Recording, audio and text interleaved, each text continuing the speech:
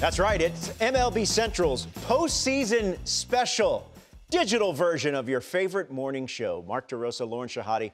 I'm Robert Flores. You're getting a different look at beautiful Studio 21. Just showing you a little bit of the guts of the behind the scenes. Behind the scenes of where we do MLB Central. But that, of course, is on linear TV or cable, satellite, whatever.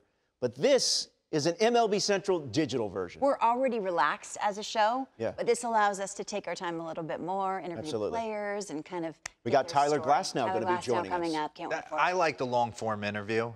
I mean, we have the guys come on from different teams and we're able to hit them with a couple questions. I like the chance to get a good 15, 20 minutes with somebody and take me down like what's made them become who they are. What are you going to ask Tyler? Well, first off, he's a handsome devil. He's beautiful. He's a beautiful specimen. That's what he is. Just coming back from Tommy John, how hard was it? How fired up he is to start Game 2 against the Guardians here coming up. So I'm sure he's got a lot on his plate. I think about the guys driving to the yard because you always talk about mindset when you played in a postseason game and it was different and you felt like any guy could be the hero. You're driving to the yard on Friday. What are you thinking about? Exactly that, Lauren. I was always, and I would hope, or I tried to help my teammates with this, know where you stand that given day. It's always subject to change. I always used to say for 162, I kind of knew who I was. Like I was a nice piece. I wasn't going to win an MVP or a batting title. I wasn't going to hit in the middle of a lineup or have to carry it. So I don't know that pressure. But in the postseason, we've seen it time and time again. Anyone can be the hero. By the way, that's nice what I used piece. to say. Why not me tonight? Why not me tonight? Nice piece was my nickname in high school. Oh, really? Yeah. Who gave that to you? A lot of people. So many The list goes on. Hey, before you let D-Row do his predictions here, let me run through them. I'm not going to be as long as D-Row, so I want to save time. Do you like And your how prediction? similar is this, what you're holding, to what you predicted in the beginning of the season? I'm going to be honest with you. I have no idea how I predicted in the Sounds about right. preseason. Okay. I don't know. So here we go. Better to All do right. what you got. So I'm going to, let's show it to you here. Maybe you're listening to an audio version. You can't see it, but whatever. Run it through. We'll go here. First round, I've got the Guardians taking out the Tampa Bay Rays. I've got the Guardians taking out the New York Yankees in the Division Series. Shocker, you'd pick that. You know. In the lower half of the bracket, I've got the Toronto Blue Jays beating the Seattle Mariners. Remember, all three games are going to be in Toronto. I've got the Astros beating the Toronto Blue Jays to advance to the ALCS, where they will face the Guardians. Astros into the World Series yet again, representing the American League. Cardinals, Phillies, Cardinals to face the Atlanta Braves. The Mets, I have the Mets beating the Dodgers the Mets beating the Padres. Mets losing to the Dodgers, where it's Dodgers, Braves. Again. The NLCS again. Astros lose to the Atlanta Braves again in the World Series. If Terry Francona gets the Guardians to the ALCS, it'll be one of the greatest coaching performances. Doing it with the youngest team in the major. I asked you if that was similar to in the beginning of the season. It wasn't, because we had the White Sox. I had the White Sox winning. Well, we all did. Yeah. We all had them winning the Central. So after watching 162, my answers should change here. But being that I don't love the prediction segment portion because you don't know what's going to happen, obviously, I'm going to stay with what I picked on opening day because both teams are alive. So I'm going to run you through mine real quick, all right? I got the Guardians as well. Had this been in a trop, I would have changed my answer. But I think Progressive Field, their three starters, they're able to get by Tampa, who we don't know what we're getting out of McClanahan. How long can Tyler Glasnow pitch? True. Maybe 4 or 5 innings max. So I'm going to go there. I'm going to have the Yankees beating the Guardians. I think it's a lot to ask the Guardians to get to the ALCS. I'm going to put the Yankees there. Man, my last year, 2013, I spent the whole season with the Toronto Blue Jays. I know the 6 is going to be going off. I can't imagine Seattle comes in there and wins that series. All right, Toronto against Houston. Here's where I truly, in my heart, don't think Toronto's able to knock off the Houston Astros. I think they're unbelievably powerful. But for sake of staying the same as opening day, Toronto wins. We have to clear customs. Toronto's able to knock off the Yankees. They have eliminated. I remember it used to be a thing. Toronto playing in Yankee Stadium. They can't win there. That has gone bye-bye. Okay? So Toronto's your American League representative in the World Series. I like Philly. I don't like the way Seattle's limping in pitching staff-wise. St. Louis, yeah. I'm sorry, St. Louis. San Diego here against the New York Mets. Metsies can't collapse. I mean, you can't lose the division and lose the first round of the playoffs in a 10-day stretch. They won't be able to overcome it. Their Steve fans Cohen cannot won't be take able to that. overcome it. So I got the Dodgers versus the Mets. The Dodgers advance to the NLCS against the Atlanta Braves, where Atlanta's playing as good as anybody right now. But I'm going to go Toronto Dodgers. There's a reason you win 111 games. I'm going to pick the Dodgers to win it all. Yeah. Now, Lauren's not making picks because, of course, she's part of TBS's broadcast. Yeah, she's got to walk past dugouts. Yeah, we respect that. But real quick, T-Row, who, either on the AL or the NL, could make a surprise team that could make a deep run into the postseason? I do think the Toronto Blue Jays can make a huge run at this. Yeah. I think they're young, talented, absolutely mash the baseball. They haven't played their best baseball until the end, so I feel like they definitely could. Guardians, that's a lot to ask. I love the young. And I'll tell you a sleeper team, the Phillies. Nola, Wheeler. The bullpen has been much better. Bryce Harper, the thumb, he's got to come through with a big knock. Him and Castellanos have both limped down the stretch, but if they get hot, that lineup's scary. Yeah. But St. Louis will not beat themselves. You're right. They will be fundamentally disciplined. Absolutely. As always. As always. It all gets started on Friday. I mean, talk about a beautiful day in the game. We are going to be locked in, starting in Cleveland with the Rays and the Guardians. Can't wait. Making his first opening day start. Glasnow for the Rays. Radar gun is going to be popping. Well, Tyler Glasnow could not be much better than he has been tonight through 6 innings. Swing and a miss. He struck him out. That slider becoming the go-to after the fastball. 8th strikeout for Tyler Glasnow. It has been a great pitching performance from Tyler Glasnow. He gets a great hand. The hook. Tyler Glasnow is able to work through and keep his team in the lead. Oh, we are thrilled to be joined by Tyler Glasnow. What a treat. Tyler, good morning to you. First second he popped on the screen, what'd you say? I mean, I'm a pretty confident guy. I don't like to change places with too many people. Yeah? I ran into him at Atlanta Hartsfield Airport, 6'7" amongst the sea, this gorgeous human being, and he's just waving at me. I'm like, man, 24 hours, I'd like to know what it feels like to be Tyler Glasnow. Tyler, what does it feel like to be Tyler Glasnow? I don't know. You just see over people, I guess, maybe like that. I don't know. A lot of people ask you how tall you are. All the standard tall people questions, you know. D-Rose says you can't protect your family if you're under 200 pounds. Do you agree with that? I agree with that. I think it depends on how versed you are in maybe like some martial arts or something, or how bad you want it. You know, who knows? That's a good point, Tyler. I like to dabble a little bit in the Yes, he does. in the pugilistic arts, Lauren. So even though I am below 200, Tyler, if you get feeling froggy. Yeah, no doubt. Yeah, I could see it. Hey, Tyler, answer me this. You guys finished on like what seems you've been on the road for a month, and now you're going to get rolling here with Cleveland. How did you pack for this?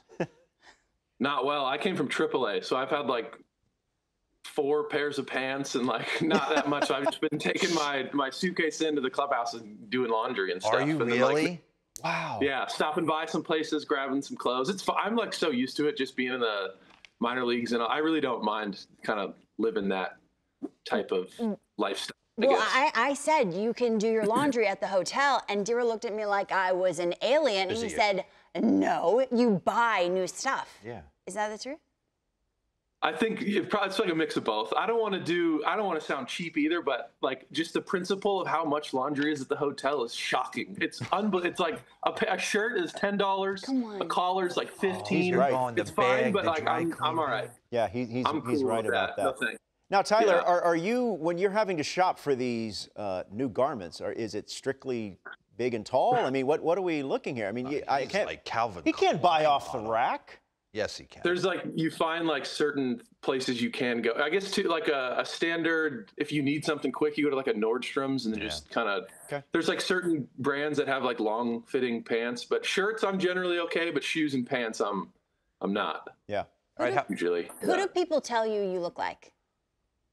Cillian Murphy. Is it Killian or Cillian? I think it's Killian Murphy, and that's an excellent call. That is a striking resemblance. Lauren has long maintained that there is a Willy Wonka, you are a Gene handsome, Wilder. a very handsome. And let me assure you, Tyler, handsome. she is the only one that thinks you look like Gene Wilder. Okay.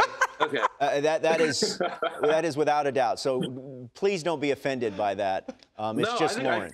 Gene Wilder's a phenomenal actor. I guess this isn't like a skill-based comparison, but I'll find some compliments at there. the top of your game. Take it. Yeah. Absolutely. All right, take me through it. Right, you're going to probably get the Game 2 start here. How fired up are you? How long a road back was it for you? Take me into your darkest moments, and then now a chance to kind of recapture glory for the Rays. Yeah, I think going into it, I think early on in the beginning of the season, it was like, there's no chance you're going to, you're basically just working towards getting healthy so you can pitch the following year. And I kind of mapped it out in my head and was like, I think it's around 14 months when playoffs. And I was like, if the timetable's 12 to 15, I'm like, I think my chances are pretty good. And I ended up having my ankle scoped. And I think that's when they were like, all right, let's just kind of call it off. But my progression had been so well. And I got the hybrid surgery. I got the reconstruction with that new collagen brace. So I think in my mind, I don't know if the science backs it up, but I was like, double strong. It's fine. I'll be okay. And I think as I was throwing bullpens and doing stuff and working out, my soreness level compared to when I wasn't healthy, it was night and day. And I was like, well, if I could go pitch 88 innings with a failing ligament, I feel like how good I feel now and how I'm recovering and how I'm bouncing back. It's been the best it's felt in so long. So that's kind of. So it wasn't one pitch and you felt this was kind of a progression to TJ? Yeah. So it was against the Orioles in 19. I threw a changeup. It was 95. And I got in the film is weird. I got really under it. I tried to pronate it really early. And that's when I initially did it.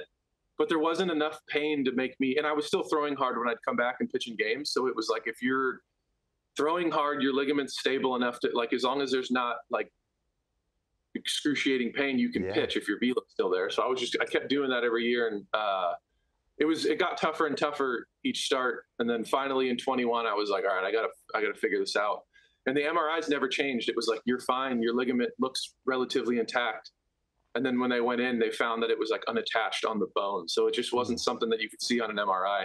But yeah, it was always something I was able to do. I was able to throw hard. My stuff was still fine. So it really wasn't that big of a deal. But yeah, it just started. It was finally time to get it done. And I'm glad I did. Because now it's I completely forgot what it was like. So for the 3 years, it was so uncomfortable. Now I'm like, wow, it's nice to have something in there, keeping my elbow together. Yeah. Do you lift weights? Do you run? Tell us about your diet. All of it. Yeah. I've had the same 5-day for quite a bit of time. I'd say off season, I do a lot more lifting, but in season, it's a full body lift or a lower body post day. And then the following day, it's upper body with a mixed cardio. Classic circuit. Classic circuit. Normal stuff, then bullpen day, and then a light day. And then, just the same. It's pretty standard, I'd say, for a starter. I'd say maybe, I don't know. I like to do a good amount. I think it helps me as far as the longevity in season and Are you running stadiums? No, I'm not a big. I used to run a lot. I used to do. I try to, if I am in a run, I'll try to keep it to quick burst sprints. But I'm a big elliptical and bike junkie. And then lifting is mostly what I like though. Is probably my bread and butter. Yeah, Tyler has a really good video on his Instagram account about that takes people through his routine. Workouts. After a start, so I urge you to check it out. I also heard you say, Tyler, that your personality was so closely tied to baseball that when baseball was great, you were great, but that when baseball wasn't so great, same thing. So how have you navigated your way, and what have you discovered about yourself through these last couple of years? I think it was more of putting in an effort to not make baseball everything, I guess. I think I was so up and down with it that I was I gotta figure something else out here. I think it was just trying to find the things that I enjoyed outside of baseball, not being so one track mind in season. And it gets really tough. I'm just D-Row, you can probably understand this. It's just I'm feeling you right now. It's so it's all you there's not much you can find stuff to do outside of the field, but every player always says well, I don't want to do too much because I have to play today and I'm tired. And I think it was just finding that balance of living a normal life, like pretending I'm not a baseball player and trying to find things to do while mixing in, like, obviously this is my job and I have to do it. But it was just, as long as I'm like in a nice balance between like not giving baseball like absolutely everything, and then also not giving it enough, like it's just somewhere in the middle there. And it's always like a up and down roller coaster in season, but I just think if you can kind of zoom out and give yourself like a bigger perspective of like life as opposed to baseball, like it's just like, it's not the end of the world if things don't go well in one start. It's so funny you say that. You come from a very athletic family. I wonder, like, my dad was baseball through and through. I remember him coming to Chicago when I was playing for the Cubs, and I went 0 for 4, 2 punch-outs. I got in the car, and I was like, well, where are we going for dinner? What are we doing? And he's like, what? Like, we're not going anywhere. Like, and he couldn't understand. I'm like, Dad, if I consume myself with the day-to-day, like it's taken me 33 years to figure this out. Like, I have to be okay failing a little bit. I wonder, take me back, like being in an athletic family, your brother was a decathlete, your mom was a gymnast, I think. Your father was was he tough on you, or did he understand kind of the trials and tribulations of it?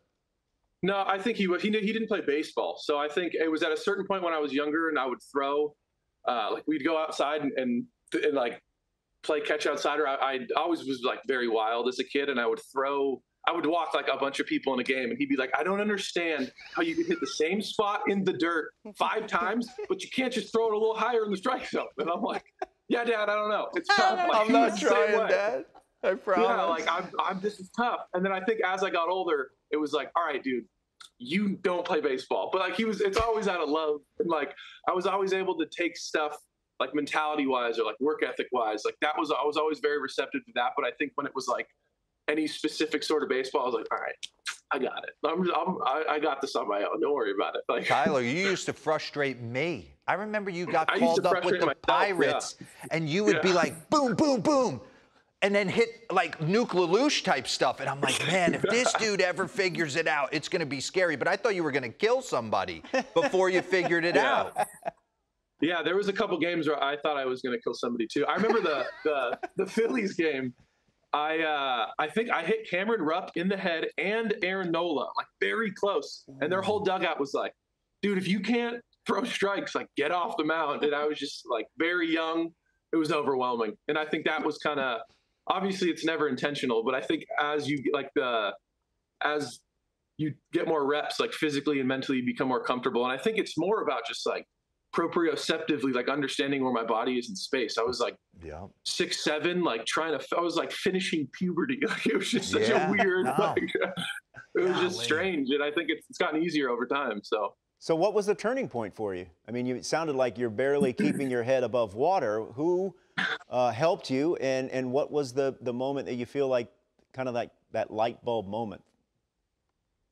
I think in 2018, before I got traded, I think I started to understand, like, I don't need to try to, I think this goes for a lot of teams and a lot of young guys. Like when you're setting up like 0-0 on the corner. So I would just try to throw like each heater perfectly low and away or whatever. And then I'd be 1-0. And then I'd throw a curveball 46 feet. I'm 2-0. And then now everyone in the stadium knows the fastball is coming. And I'm still struggling with location. And I'm just setting up on the corners and trying to be Greg Maddux. And I can barely throw strikes. So I think it was someone in another organization actually, who was like very analytically like inclined, basically said, your stuff is so good and you have good carries, set up down the middle and just try to go up and down. Stop trying to go left and right. And so I was like, wow, that's pretty smart. And then I immediately got traded to the Rays a week later, and everything they said, basically, like they went deeper into it.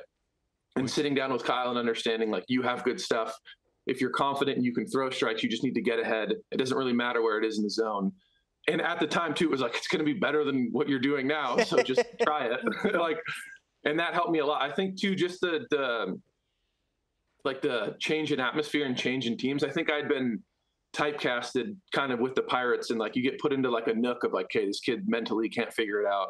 He's all over the place. You know what I mean? And I think I went to another organization and almost felt like nobody knew me and I could like reinvent myself, and I wasn't this kid anymore. And they gave me a lot of confidence, I guess. I was in the bullpen just kind of melting away with Pittsburgh, and then they said, Eric called me, he was like, you're starting tomorrow. So it was like, wow, these dudes want me to start. This is kind of awesome.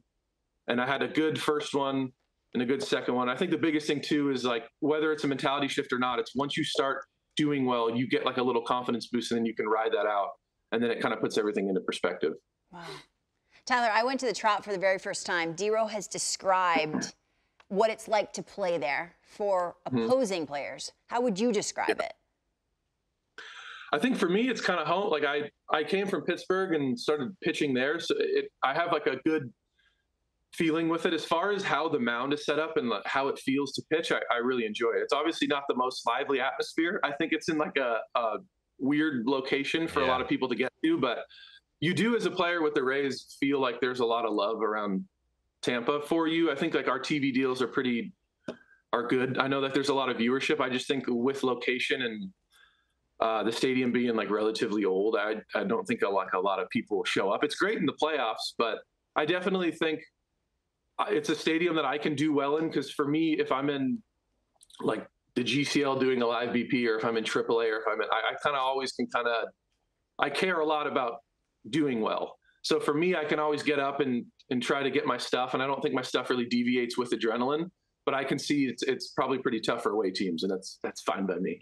Yeah. Are you a beach guy like Tampa? What are you doing on an off day? You getting a base tan, or are you doing something a little bit different?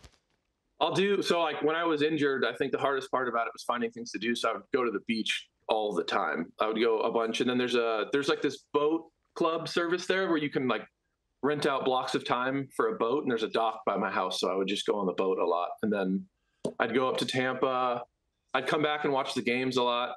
It was basically that, like a lot of beach, a lot of boats, and then a lot of baseball.